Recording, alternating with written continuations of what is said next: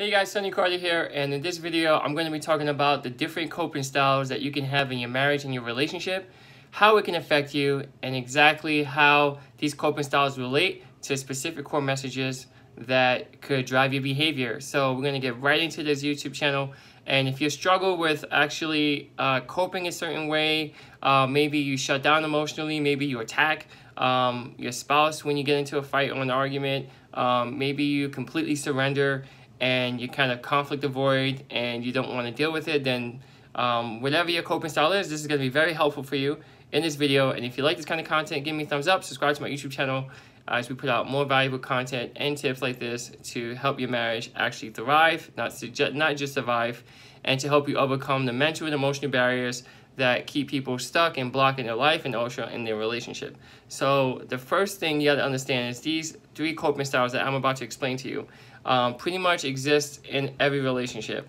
And I don't know of anyone who doesn't have at least one of these coping styles.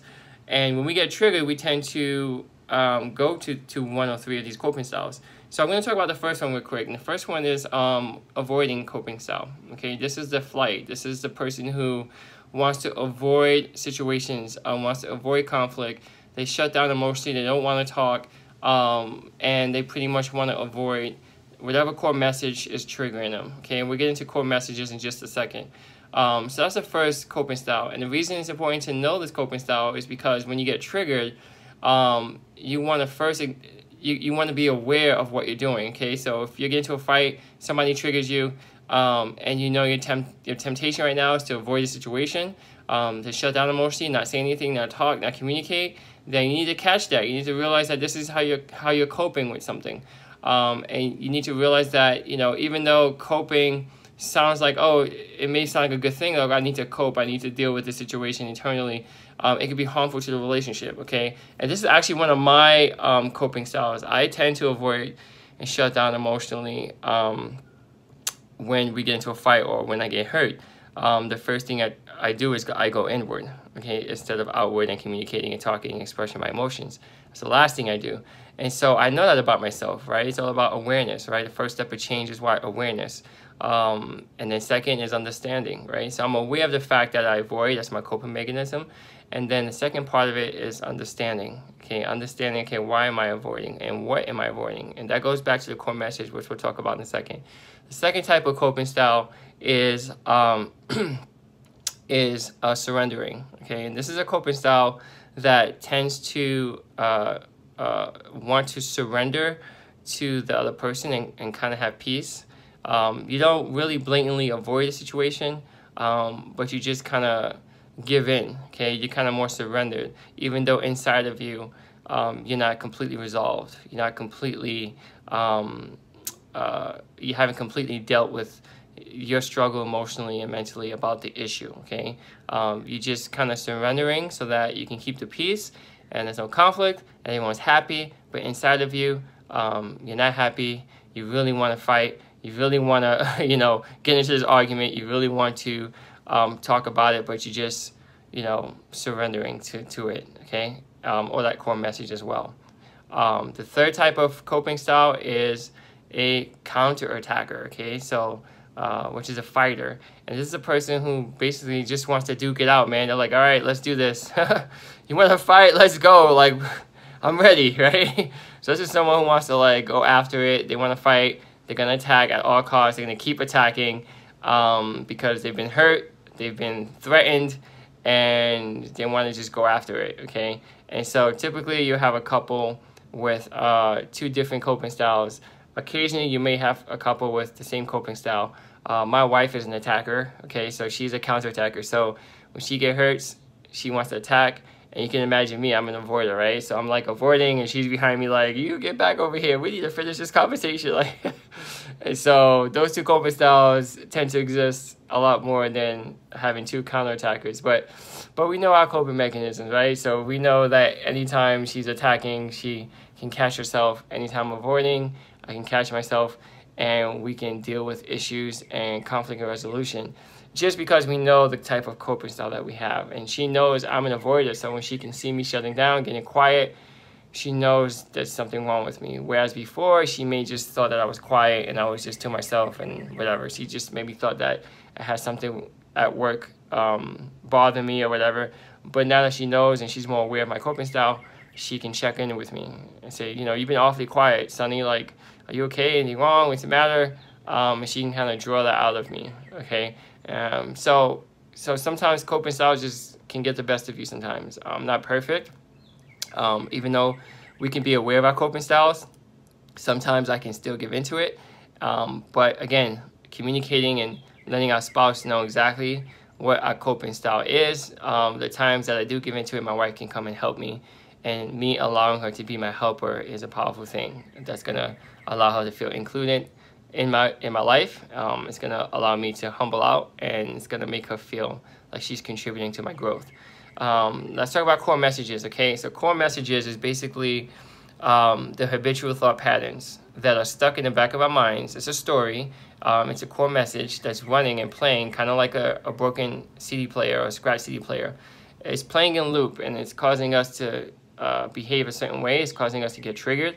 And I'll give you an example, okay? So for example, there's a core message of abandonment, okay? And this is actually a core message that I struggle with because I grew up with a single mom.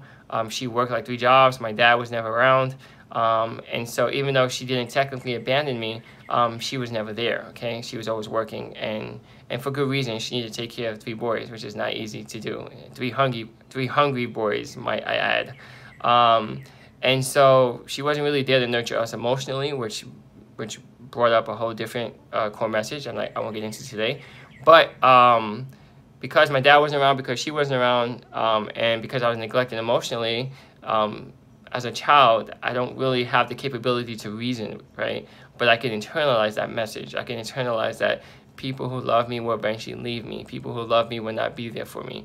And so growing up as an adult, these internal messages come to fruition. They kind of sprout and take on its life, and it causes us to get triggered and behave a certain way. And so anytime my wife would do something that would trigger my abandonment, okay, that core message that's telling me that people who love me will leave me, people who love me will abandon me, people who love me will not care for me, people who love me will not support me, give me the care that I need, right? This message I was playing in the back of my mind, this core message of abandonment, okay? When that message was triggered, my coping style was to avoid it. You see that? So anytime I had a coping style of, okay, someone who loves me is going to leave me, I'm going to avoid that situation, okay? If I'm feeling like my wife is giving me a message that people who love me is going to leave me and that she's not going to care for me, I'm going to avoid that core message. So what I'm going to do, I'm going to stop. I'm going to do everything I can to avoid that core message that's telling me that I'm going to be left or I'm going to be left alone, okay? So it's going to prevent me from getting close to her because I don't want to get hurt, right? It's going to prevent me from being vulnerable because I'm afraid of being hurt and left alone, okay? It's going to cause me to be distant. It's going to basically protect me, right? It's going to cause me to guard my heart because I want to avoid, okay, that's my coping mechanism. I want to avoid ever having to deal with the pain of being left or being not supported or being not cared for, okay, which came from my childhood. All right, so that's how the core message ties into your coping styles. So when you get triggered, first thing you gotta do is say, okay, what's my coping style? Do I want to attack this person right now, right? Do I want to just straight out jump on their back, right? Do I want to avoid, okay, the situation, or do I want to, or am I just surrendering, right? So surrendering coping style would say, okay, instead of me avoiding the core message of being abandoned, I would surrender to that. And I would say, okay, you know what? I will be left eventually. I will be abandoned. And so I would believe that message. I would buy into it. And so what happened is I would allow that message to make me depressed or sad if my coping mechanism was surrendering. But it's not, it's avoidance. But if it was surrendering, I would allow that core message to take place and take root in my life. And it would bring depression, it would bring sadness, it would bring, I would self-sabotage relationships because I would eventually believe that this person is going to leave me, okay? And I would surrender to that.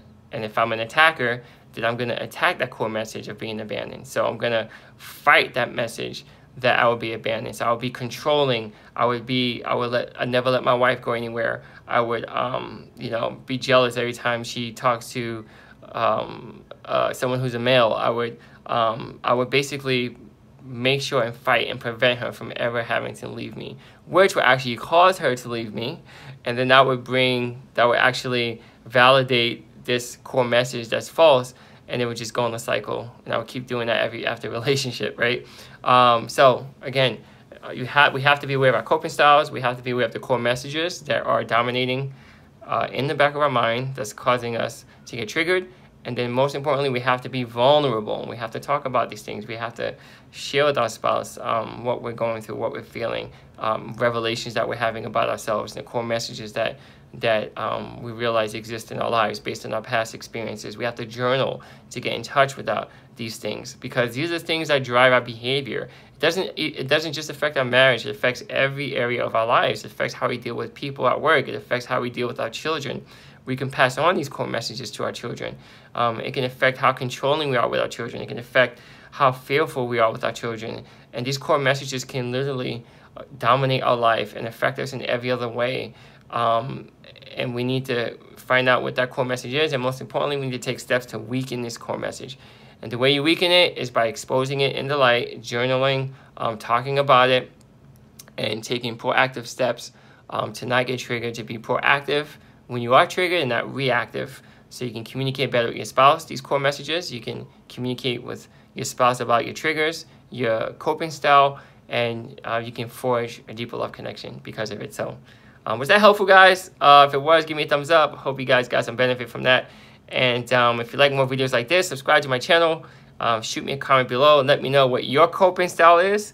Let me know if you know of some core messages that you are struggling with or dealing with. If you have any questions, I'd love to answer them in the comment below this video. And appreciate you guys watching. Have an amazing day, and I will see you guys on the next video. Take care for now. Bye.